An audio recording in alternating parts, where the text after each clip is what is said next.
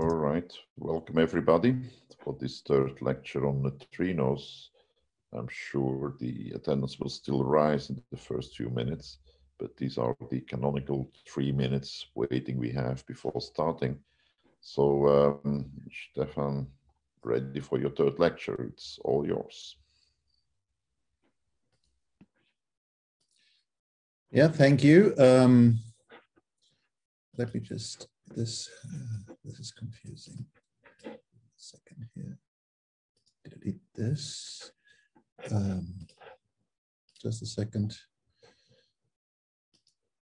I have several instances of the same talk on my, start with the wrong one. Yeah, so you can see the slides. Is that okay? Full screen? Yep, all is fine. Full screen, sounds good. Sounds good, great. So that's where we ended yesterday, and thanks for coming again today on the last of these three lectures, where I showed you the delta CP phase in a two-dimensional representation with the mixing angle sine square theta 2, 3. That's a particular interesting one. I haven't talked about it in much detail because it is near to maximal, and the question is really how maximal the mixing is. That's one of the questions which these experiments try to address. But we focus more on CP violation here, and you see that the two current experiments, Nova and T2K, one at Fermilab and the other one in Japan, are, well, not directly in agreement here, and the statistical significance of what's being seen is still not that great. So we need really the next generation experiments. Now, this provides me an opportunity to also talk a little bit about my, the project I'm currently working on, as Albert has already said at the beginning, which is DUNE. So this is a little bit of an advert. It's like when you watch a YouTube video, you also have to watch the adverts that come with it for this project.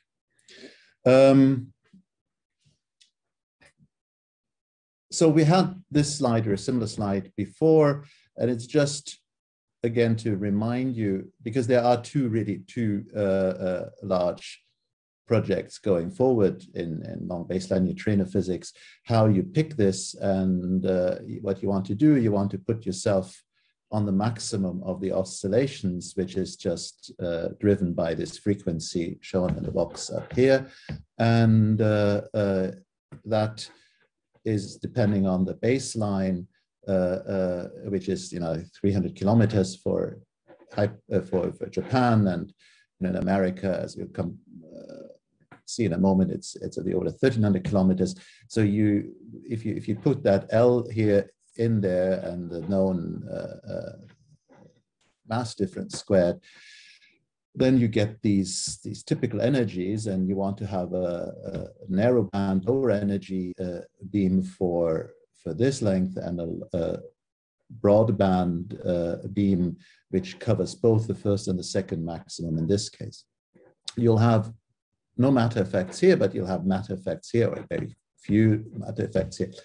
And this also governs the choice of technology.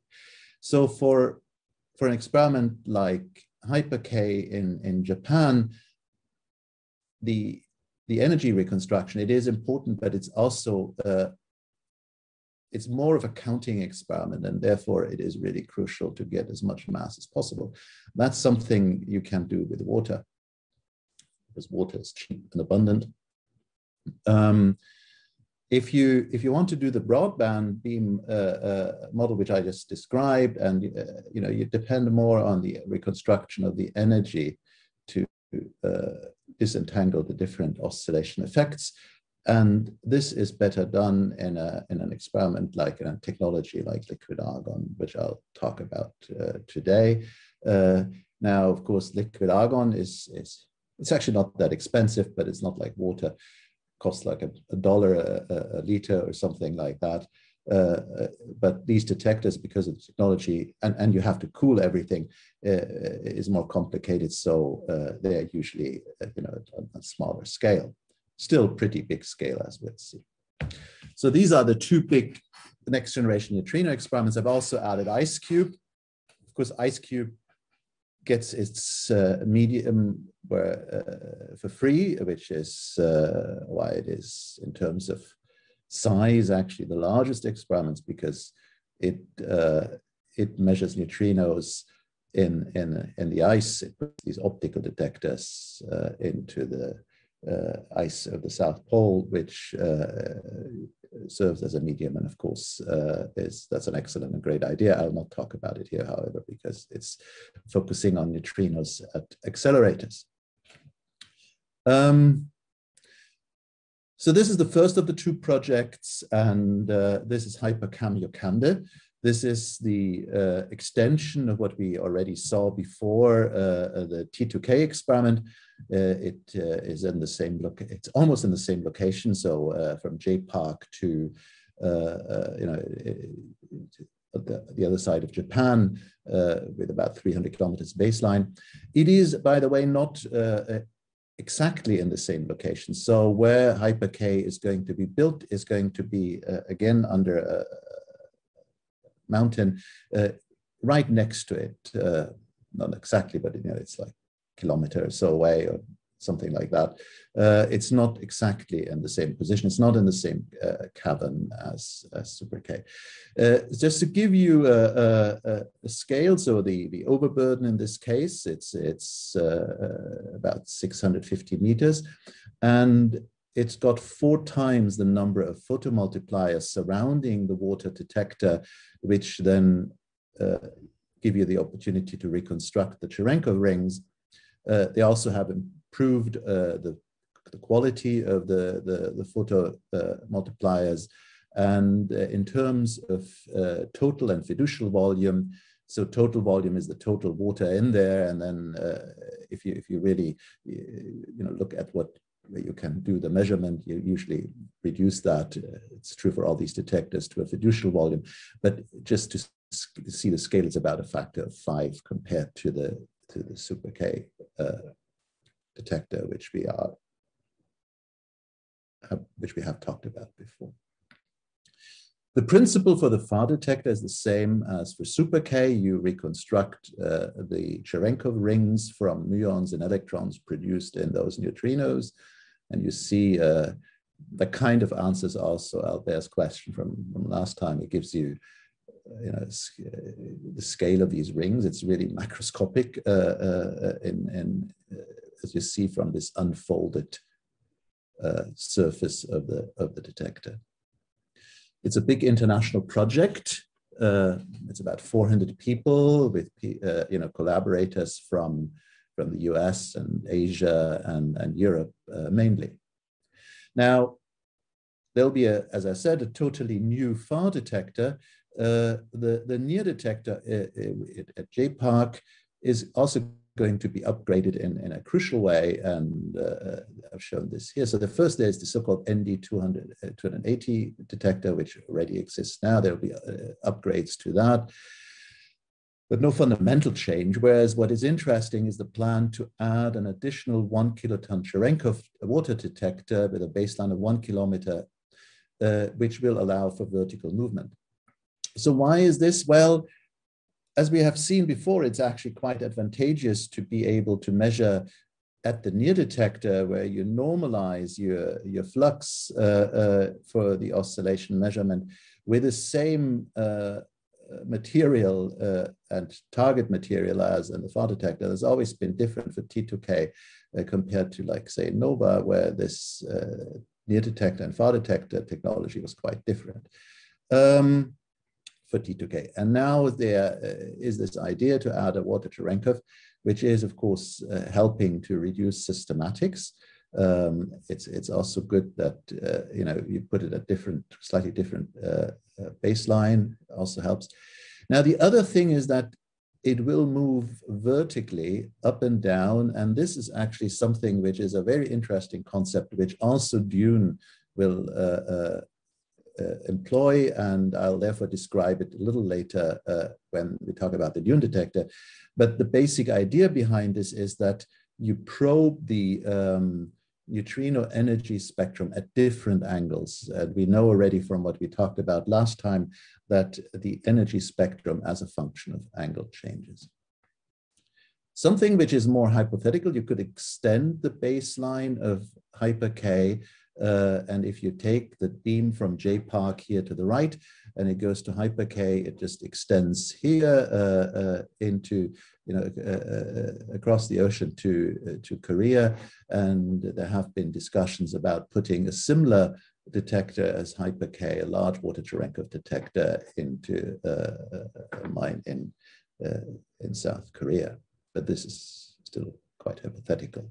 Now that would extend the baseline to something more similar to what experiments like DUNE have. So this is the other big project, the project both Albert and I are working on, which is the deep underground neutrino experiment at Fermilab. Again, the basic concept here is, as always with these long baseline neutrino experiments, you have an accelerator here at Fermilab that produces the beam that goes through a near detector and then goes to South Dakota. I'll have a little movie for this in a second.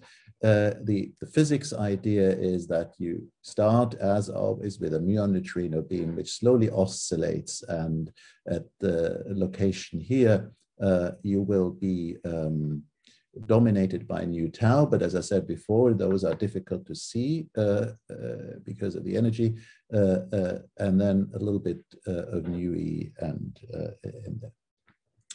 So this is the formation of DUNE. That was in 2015, but that was not the original formation of this idea.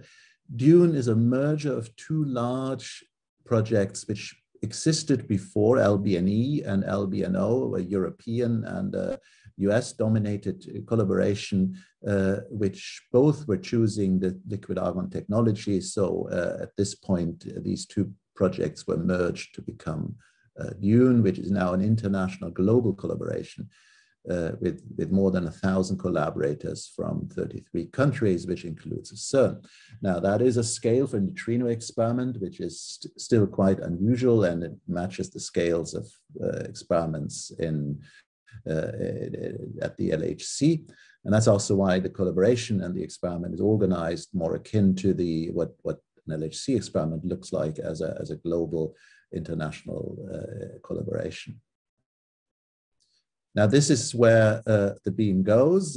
Just to give you an idea of the map, we are not, we're in Zoom, but we're at Chicago at Fermilab, and you go all the way west to Leeds, South Dakota, which is about a 14-hour drive if you do it by car.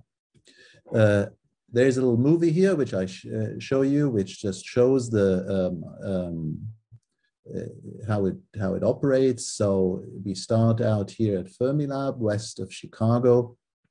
The first step is a beam, which doesn't exist yet, but people are working on it. It's part of the so-called proton improvement plan. So you produce a high intensity proton source. The protons are then being accelerated into the main injector at Fermilab, and then extracted. They hit a target and are bent down into the ground. There's this bending up and down that's actually advantageous from the civil construction point of view.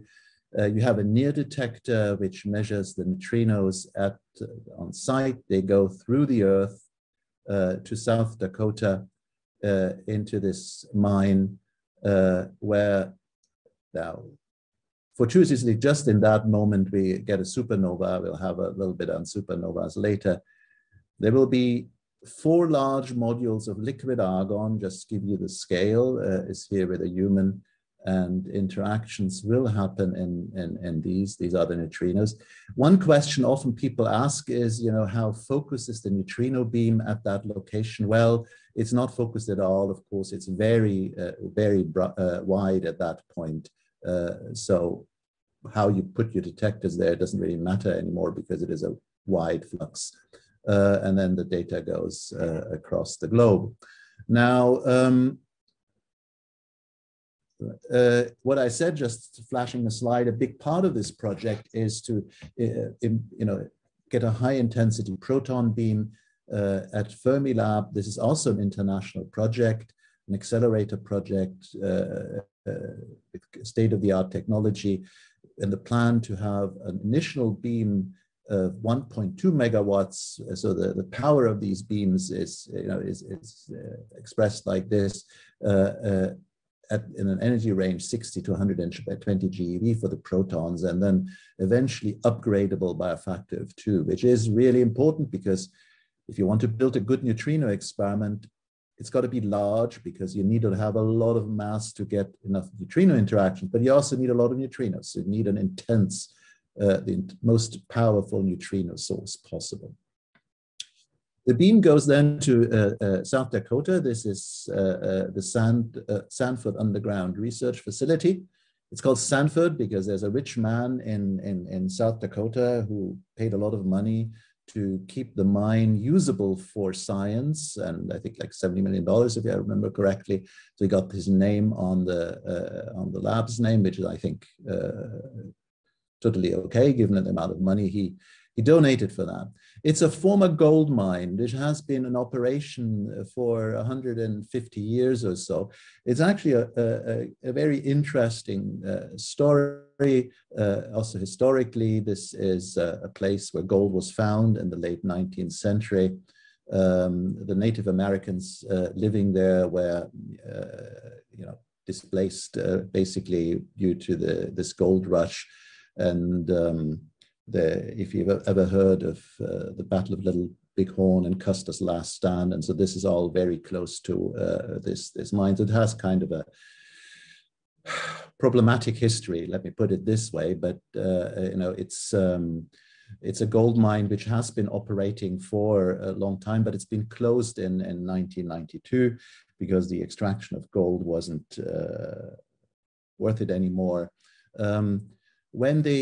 A lot of the technology in that mine, to use it as a lab is of course great in a way because you think there's already something there, but a lot of the technology in that mine had to be upgraded. This photos, when I was there, I took some of these photos then of the system which brings you down the hoist to the level where DUNE will be about like 1 mile down, and it has this kind of a bit old-fashioned feeling. That's a dial here.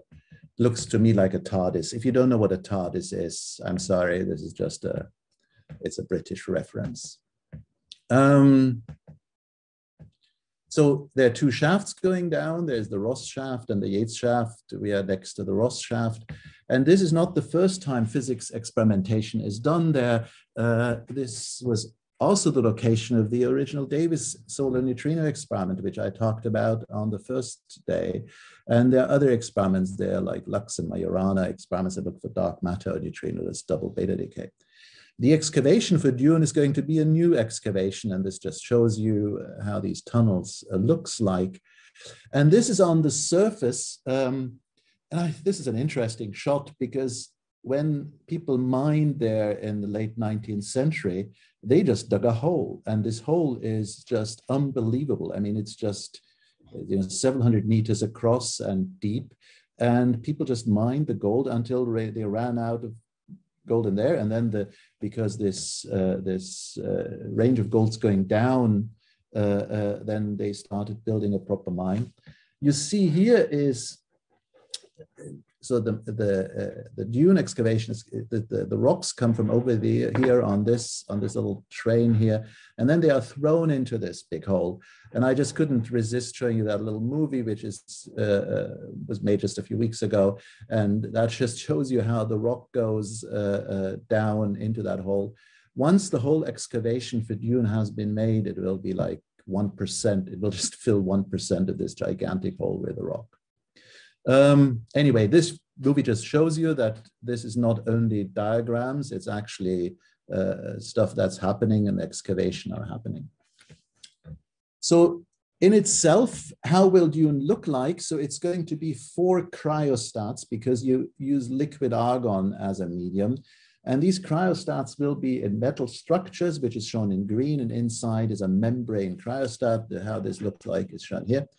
This is a technology which is well known from transporting liquefied natural gas on the oceans in big tanks, and there are companies that built this.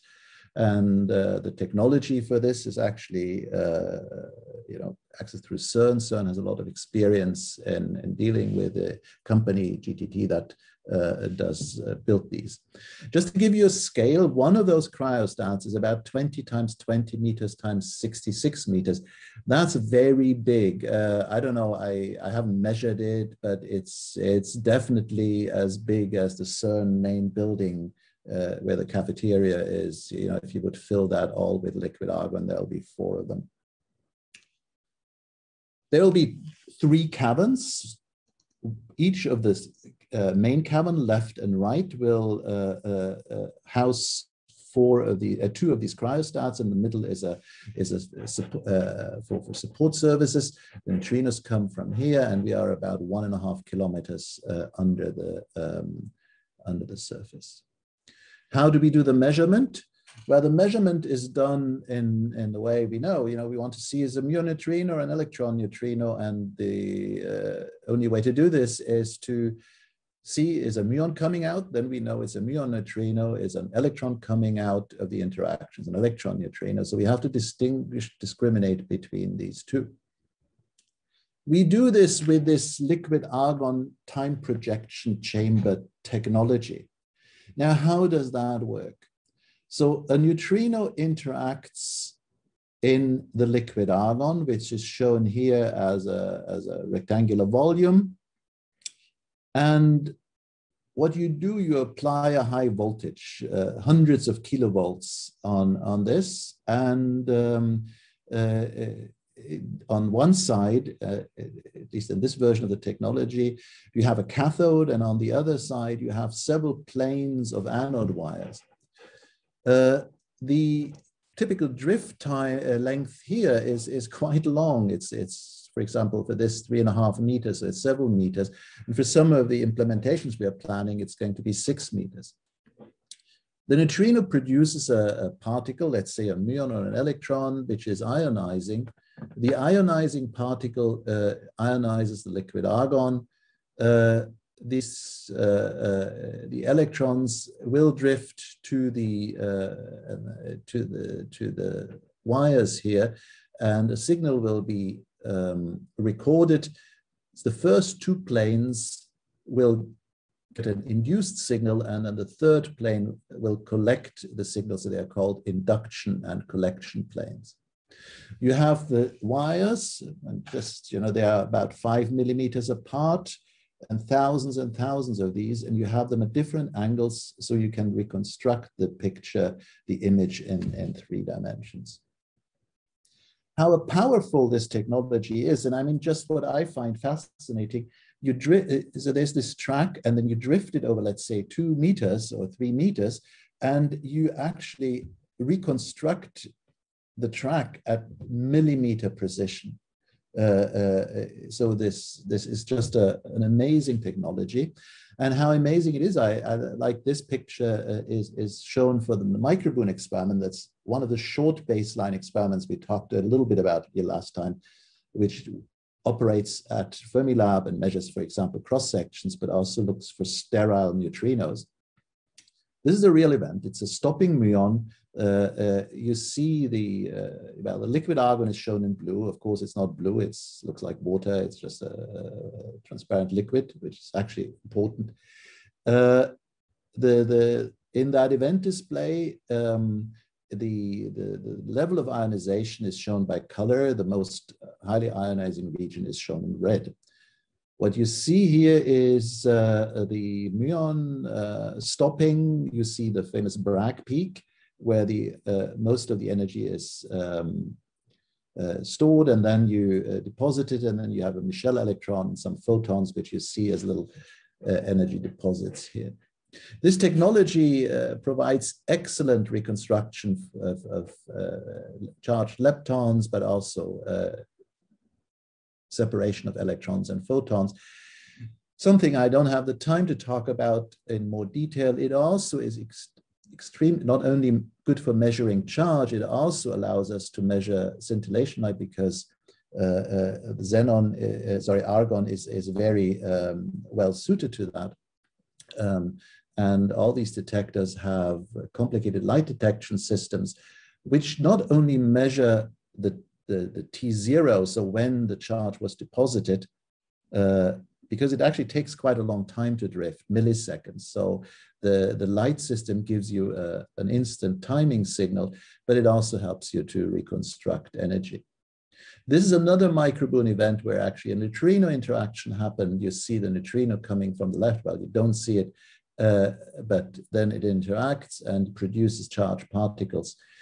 MicroBooNE is on the surface, so you see some of these straight tracks going through, which are just cosmic backgrounds, and there's a pi0 going into 2 photons. Back to DUNE. So the technology for the first module will look exactly like what I just showed you in that little movie. The scale again is enormous. It's shown here. You have alternating planes of anodes and cathodes, which are used to apply the high voltage, and then the wires are used to read out. And this is one of those wire planes, one module 6 times 2.5 meters, which is put actually into the cryostat. Most of these are actually built here, very close to where I'm sitting in the UK, in Daresbury lab, close to Manchester. The other technology for the second module, there's no reason why we should choose the same one, is called vertical drift. So here the drift doesn't happen in the horizontal direction, it happens in the vertical direction. This is still more in the R&D phase. Work is happening also at CERN. You have the cathode in the center, you have the anodes and top on bottom. And instead of wires, you put perforated anodes here, which has some advantages because they are easier to produce than the wire planes. It will have a similar performance in terms of efficiency and charge readout and so on. A lot of the prototyping happens at CERN. This is the CERN courier from a couple of years ago when we started to have a small, but not that small, 6 by 6 by 6 meter large prototype, which is like a 20th of the final DUNE module. And there are actually 2 of them in the north area. And when you can, at least I don't think with COVID that's quite possible, but if you are at CERN, you can actually look at that. These are the 2 cryostats which are now used. This was used for the horizontal. Is it this way around? I think the entrance is here. So I think this is the horizontal drift one. And then this is for vertical drift. That's inside. Of course, the light is it's gold because it's not as gold. It's actually if you just look at it, it's steel. So it's really just silvery, but it's like the light which makes it look like that. And they're just beautiful pictures. And this is this is the cryostat, and it's the corrugated metal on the side is just so that it can expand. This is with some of these wire planes in there. They are made of wires of copper beryllium. That's why they have that color. And you see in the back the high voltage. This is the vertical drift detector and ProtoDune at the north area. So these detectors, the horizontal drift operated first, worked brilliantly, and we are on the surface. So while there was also beam, hadron beam, not neutrino beam, you see a lot of cosmics. The thing that's a little bit misleading about this, because everything looks straight and you would say, yeah, sure, that's cosmics that go through the detector straight. It's actually not that trivial to reconstruct, especially on the surface, these straight tracks, because what happens is an effect due to the large number of cosmics going through. We have actually localized space charge effects because the charge just doesn't disappear quickly enough. That's a macroscopic correction you have to apply as a distortion to the electric field. And it can be, the order, whatever, 20, 30 centimeters at every given at a given location. Just the change due to this space charge effect. Not such a problem if you go 1 mile underground, because you don't have those cosmics going through all the time. Now, this just shows you that's a paper DUNE wrote on this performance in this first detector. You see a lot of cosmics going through, but also something from the hadron beam here. You just have to get rid of the cosmics, which is possible. And here, this is a beautiful measurement of the Michel electron, which is the one which is emitted in a muon decay. And you see this is for lower energies, of course, because it's from this process, but you see the beautiful reconstruction. So we got all the bits together almost. We have the beam. I talked about the beam. We have the far detector. What I haven't talked about is the near detector, which is crucial to measure the flux close to the source and also for systematic studies. The way this is done, that's based at Fermilab, about 575 meters from the beam source, and it has 3 components, and why 3 I'll explain in a moment. The beam is coming from the right here, and the first is a liquid argon detector. It uses pixel technology, currently prototyped at University of Bonn in Switzerland. Pixels are like a bit different from the wires and the perforated anodes, which I showed you. They are actually really little pixels, which have one advantage. They provide true 3-dimensional reconstruction. That's really nice because here at the near detector, actually the neutrino rate is very, very high. And having a pixelated detector helps you to deal with occupancy problems. Then you have a gas argon detector in a magnetic field. That's a TPC again. And the gas bit, and I don't have the time to talk about it in detail, but the gas bit is nice because you can actually look at the structure of the interaction. Nothing is being absorbed in the liquid. You can literally blow up that region around the neutrino-argon interactions and extremely well measure the properties of the interaction.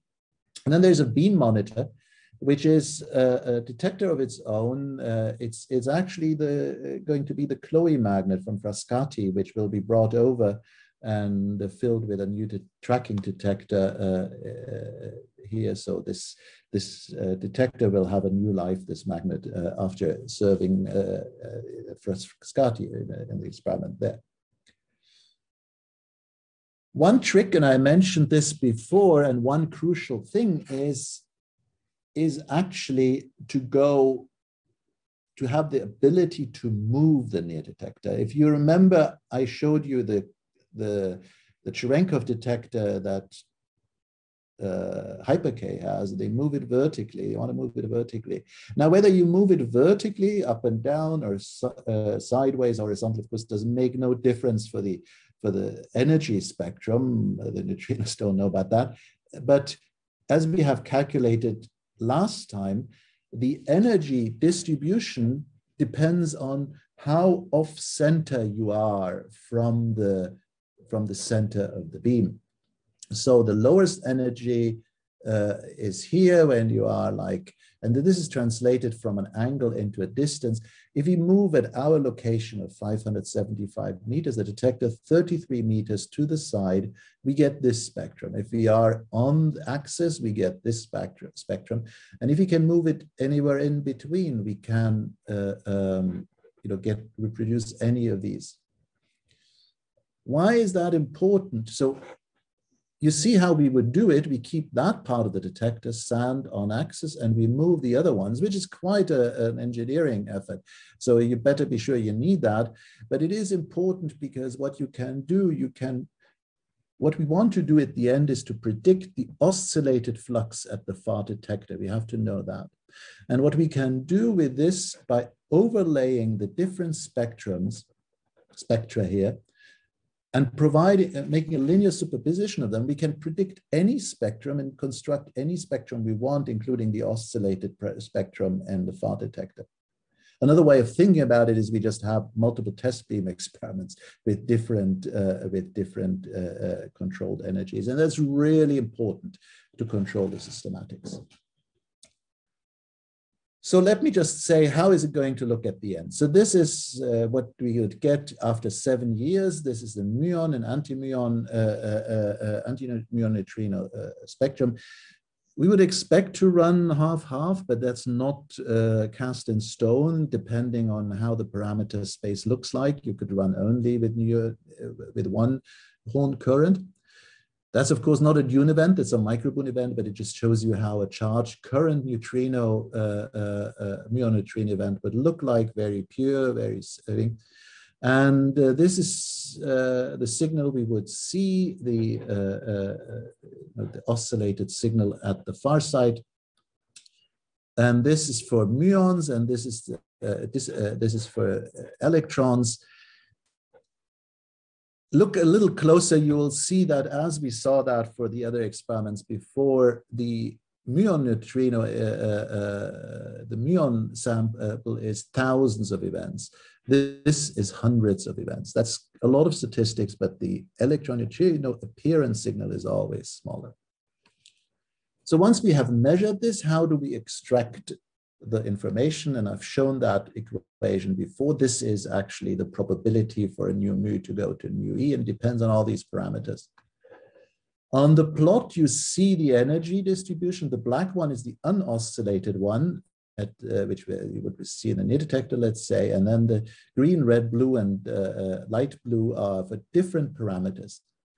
The blue one is if actually theta 1,3 had been 0, and we noticed last time that this isn't, we wouldn't have seen anything. That would have been bad luck.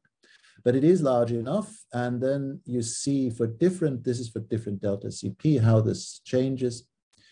And what we do is we just fit the spectra at the far detector for these parameters. And that is first theta 1,3, the one I just talked about.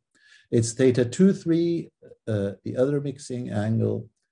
The matter effects, which are parameterized by this factor that depend on the length, of course, how long you go through matter, along the distances, and also the electron density, and then the phase delta.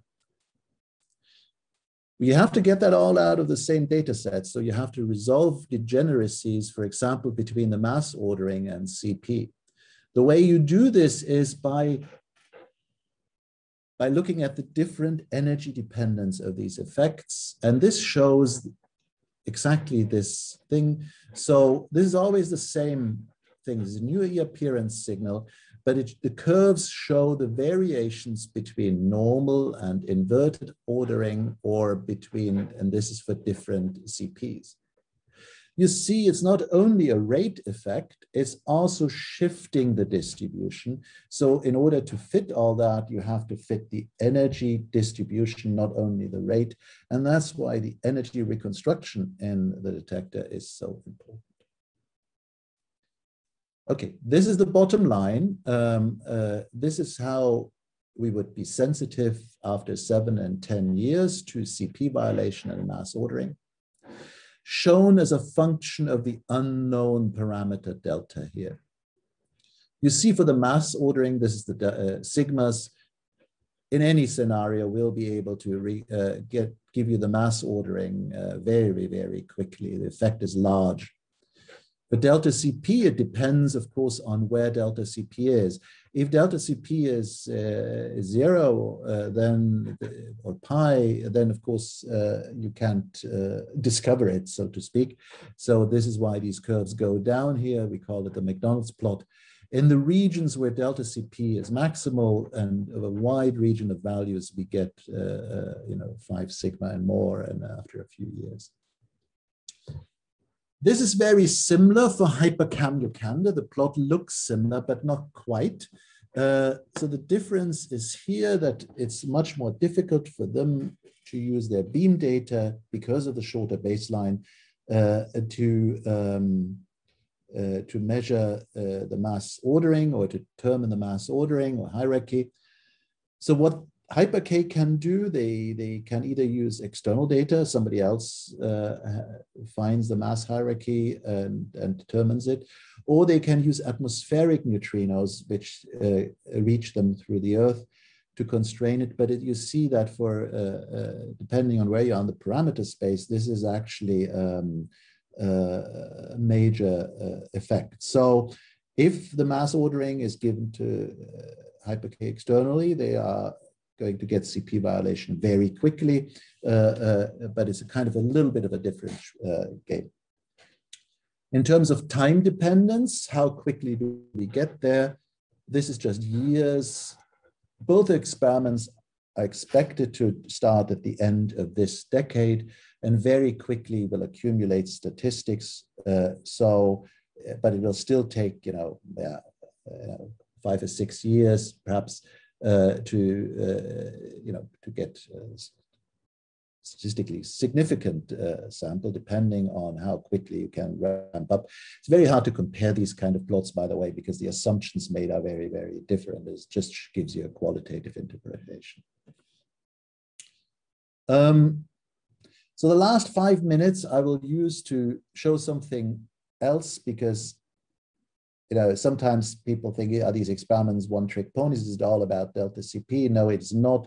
There are a lot of other physics these experiments can do, and I show you something I've talked about in the first lecture, which is a supernova neutrinos.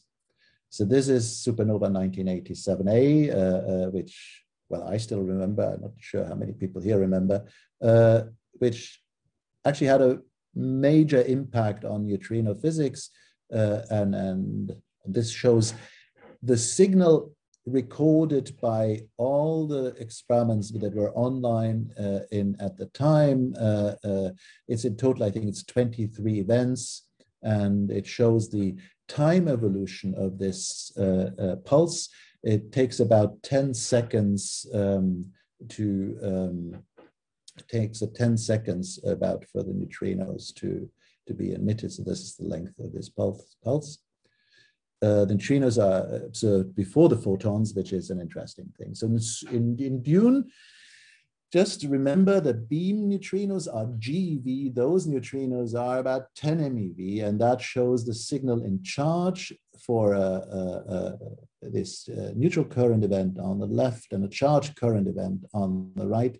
And the scale is centimeters. So while these other tracks are, much longer, say 50 centimeters or so, these are very short tracks, which extend, keep in mind the wire spacing in DUNE is of the order 5 millimeter. So something which is 1 centimeter long only extends over 1 or 2 wires. There's another bit of information which we have. I've talked about this. Here, important is really the light which is being produced, and that helps further to reconstruct these events. What you can do is relevant to both for astrophysics and neutrino physics. On the left, you see how that time pulse, the neutrino pulse, develops as a function of time. There are these different phases of the supernova with neutronization, accretion, and cooling. At the beginning, the peak is predominantly in μe, as we have seen before, and that's what we are sensitive to. And then it becomes more democratic. And this is just one model, and to see and understand the structure of this is actually very important to understand how this supernova works. This is what a signal for a supernova in DUNE, which is 10 kiloparsec away, would look like. So here you see that initial peak, but you would probably not see it because this initial blue curve actually assumes no oscillations. We know that's not true, so we should really compare the green and the red curve. And the green and the red curve are for normal and inverted ordering. Depending on that, it will actually look quite different. And the statistics of such an event will be enormous. Thousands of neutrinos will be observed in DUNE within a few seconds. This would be actually, from the neutrino physics point, quite amazing, because we wait for 5 years to measure that thing with a beam, but here we would be able to determine the mass ordering within 0.05 seconds. We still have to reconstruct the data, but instantly almost. So that brings me to the end, right on time. Thank you for listening. I've only been able to cover a small amount of the rich neutrino physics program at Accelerators. These next generation experiments will test the 3 flavor paradigm. They provide precision measurements of the neutrino sector PMNS matrix, specifically, and search for non-standard physics. And I've not talked about this. Sterile neutrinos, are there extra neutrino states? Is the matrix 3 by 3, perhaps 4 by 4? Dark matter can be searched for, and many other exotic physics, both in the far and in the near detector. And they're, of course, working on a lot of this. This is complemented by an exciting non-accelerator physics program studying, well, definitely supernova neutrinos. I talked about this, atmospheric neutrinos. Solar neutrinos are a bit of a difficult thing. We're working on this right now because solar neutrinos, as we've seen in the first lecture, are relatively low in energy, and anything below like 8 MeV or so, 5 MeV, will be really hard for DUNE to reconstruct. And we also run into background problems, but I'm optimistic something can be done. I hope you enjoyed the lectures. If you have any questions, please contact me here at this email address. Right, Stefan. Thanks a lot for this very nice and interesting lectures. I certainly enjoyed them, even though direct colleague of yours. Yeah, so this is your moment for the questions, whatever you always wanted to ask for neutrinos, but never dared so far, because this is the last lecture. So I invite for questions to Stefan on the neutrinos, on this lecture, but also if you have some questions with previous lectures. Any questions?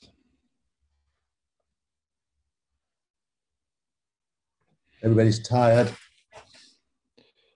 Oh, it's not quite weekend yet. So let me warm up with a question.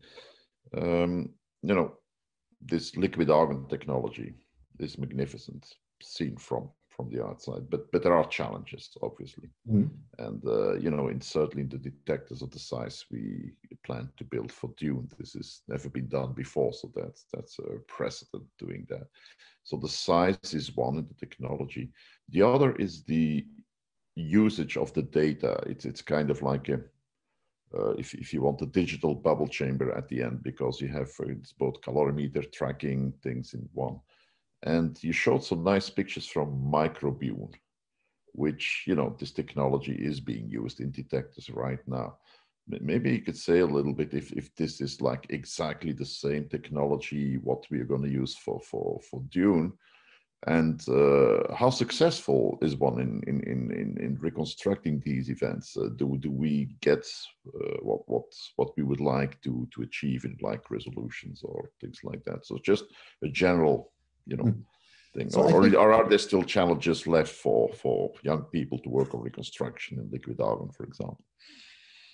The exciting thing about liquid argon is so as you point out, it's a little more like a bubble chamber. So while overall the data is sparse, it's not as busy as an LHC event, around the interaction is actually a lot of information. And that's a challenge. It's, at the end, the challenge is very similar to any kind of image reconstruction.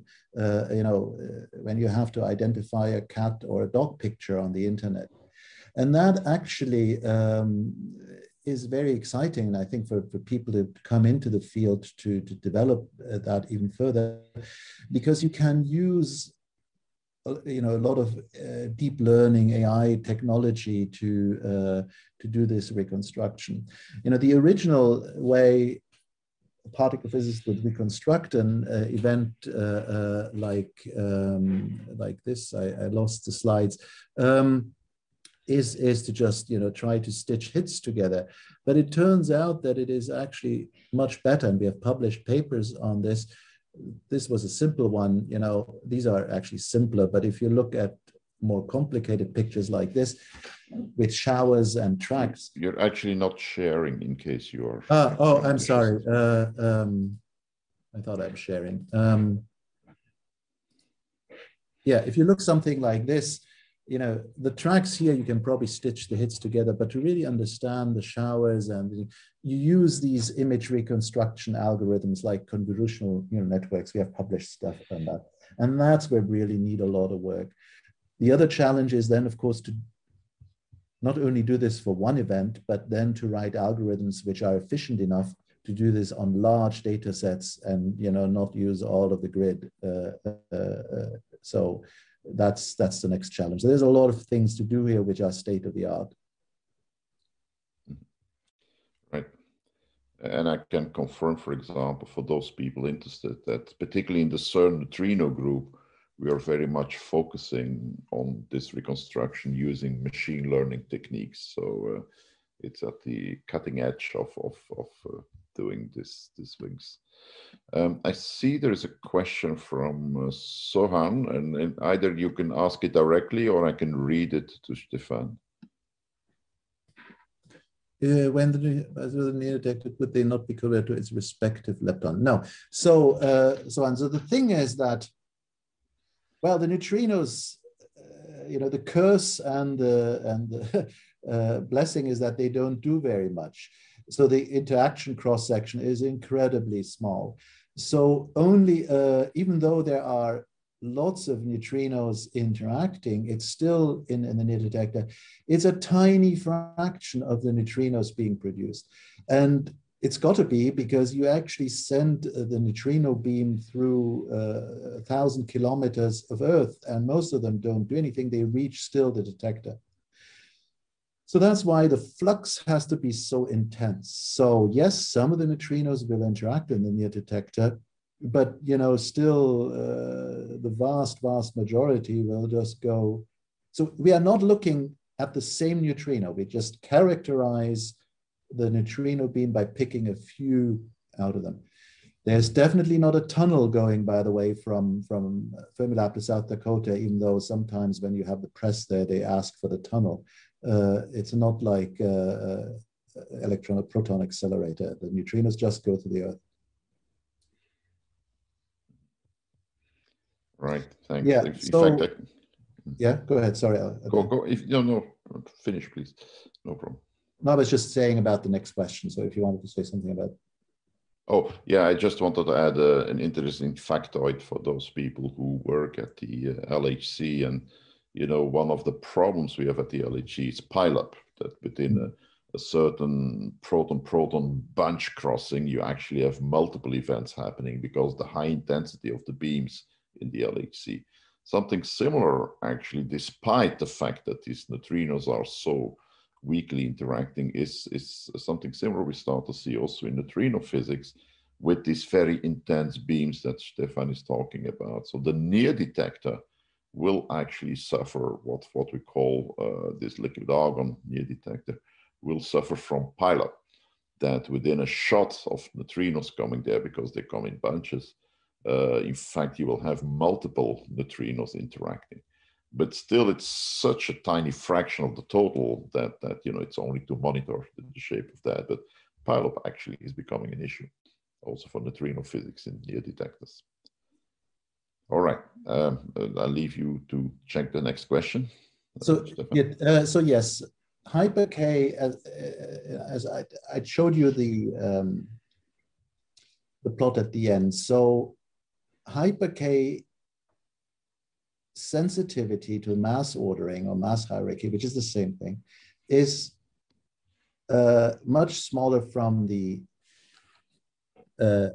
neutrino beam, because it is only going through 295 kilometers, and the effect is small, and it's difficult for them to resolve any degeneracy. So they have to get the data from somewhere else, either some other experiment, or what they can do is they can use their atmospheric neutrino signals. So hyper K will see atmospheric neutrinos, and of course, as we've seen last time, the atmospheric neutrinos go through the Earth. Either they come from the bottom or the top. They can come from anywhere. So when you have some directionality in your measurement, you can actually determine where they come from, and so you can use this that can help you to disentangle the mass ordering.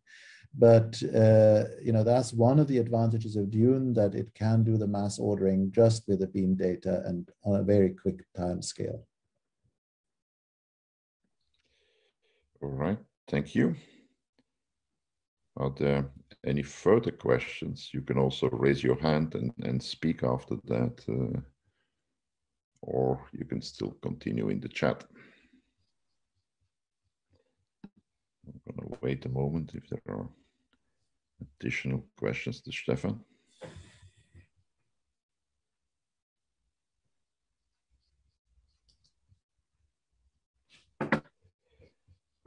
I don't see any further questions. So then we will conclude this lecture series. The slides of the talks will be, they're not quite there yet, but they will be uploaded on the web page, and as well as the videos once they have been screened and seen that they came out correctly.